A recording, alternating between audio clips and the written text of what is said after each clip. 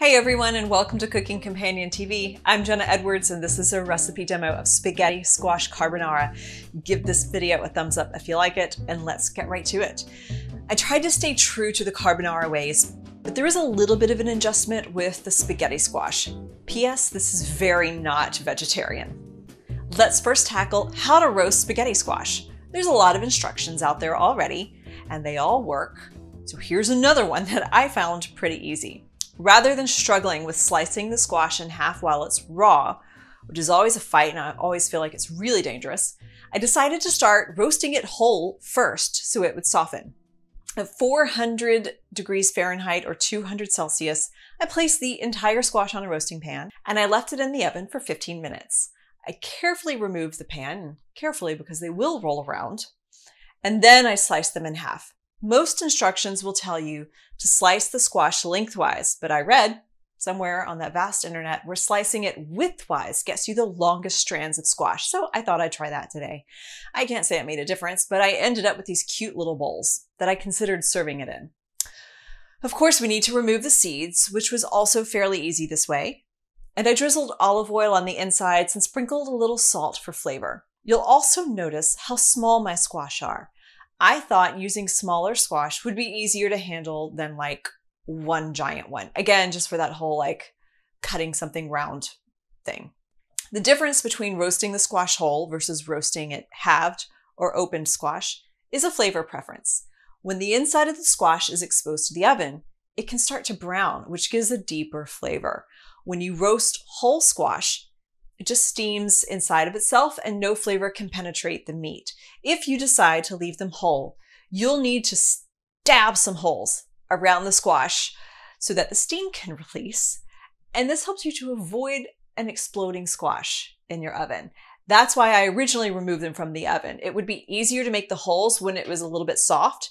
And once I started making the holes, I realized I could just go ahead and cut it like in half. So I did, because I wanted the more flavor, that roasted browned flavor.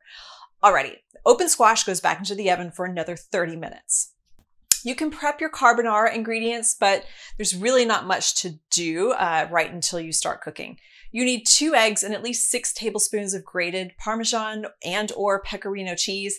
I messed up and I only did 3 tablespoons of cheese and I regret it. You'll whisk together the whole eggs and the grated cheese with some cracks of fresh ground pepper. We're trying to make like a custard. Once the squash are out of the oven, we'll start the cooking process. Over medium heat, pour in a couple tablespoons of oil and 4 ounces of diced pancetta or guanciale or even bacon, and let it crisp up the pork in the oil with some healthy cracks of black pepper for 5 to 6 minutes. We really need the oil to get flavored and for the fat to render. Once it's crisp, push it to the side of the pan and lower the heat to low. Now you want to be using a pan that can hold heat. So cast iron is really great for this type of dish. If we were using pasta, we'd pour in a little pasta water at this point, but we don't have that. So I'm using a couple tablespoons of chicken stock with a couple extra tablespoons of water. This can pick up any browned bits on the bottom of the pan. And again, it creates a carrier for that pork pancetta bacon flavor. Now let's shred our squash nests. I can't say that this method gave me longer strands. I probably should have run the fork along the inside rather than using it to scoop out the big chunks. Maybe next time. And now it gets a little tricky. With regular pasta, we'd vigorously toss the pasta with the water and the egg and cheese mixture to create an emulsion that coats the pasta. And that's what gives it that creamy look without cream.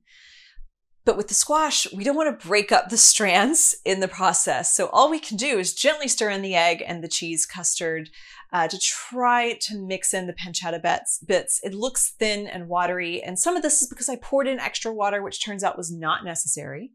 And then because I didn't use enough cheese with the egg, that's why it also looks thin. It also could be too much squash for the mixture. Now I am definitely going to make this again, and I will play around with more ratios to get something thick and creamy, and I'll give an update in the comments below.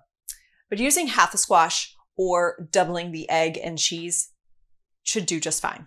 Regardless, the flavor combinations were pretty stellar.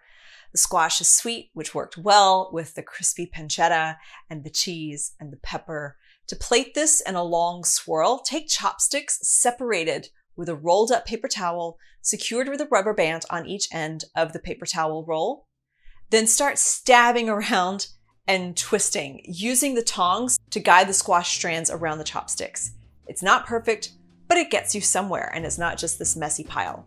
Then top the swirl log with more sauce and cheese and black pepper.